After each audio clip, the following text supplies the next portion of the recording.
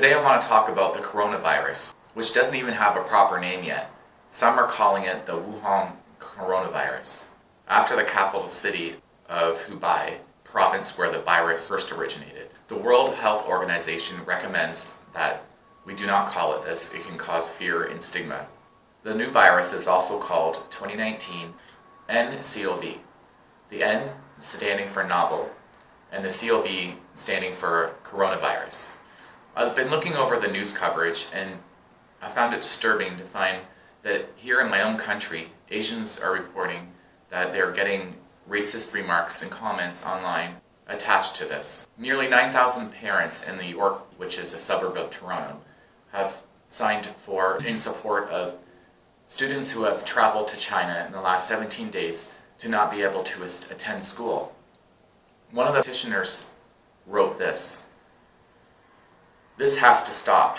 Stop eating wild animals and infecting everyone around you. Stop the spread and quarantine yourselves or get out." These are quite ignorant statements. During the SARS crisis, where it originated in China, businesses have taken a steep hit, especially in the high concentrated areas of Chinese businesses.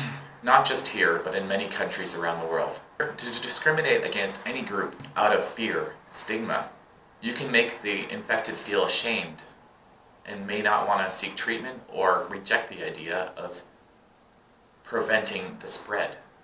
We need to stand together and be educated as best as we can.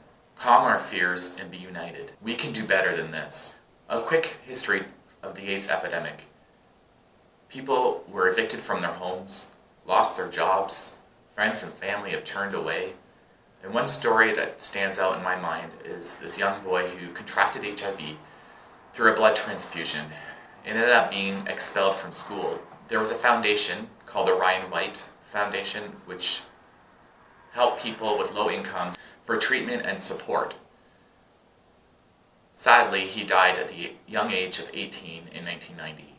This was the 1980s. I would have hoped that we've come a long way from then.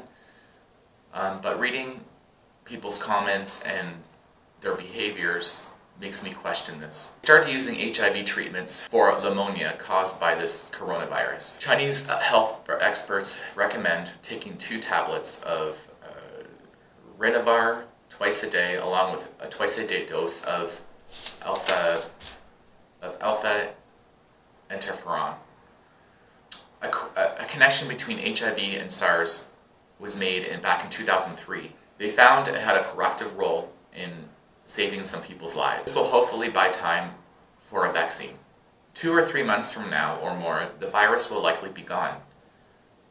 But it's not just a public health issue. It's an issue of stigma. We must overcome this to survive and to be united as a one human race. Michael K. here. Take care, everyone.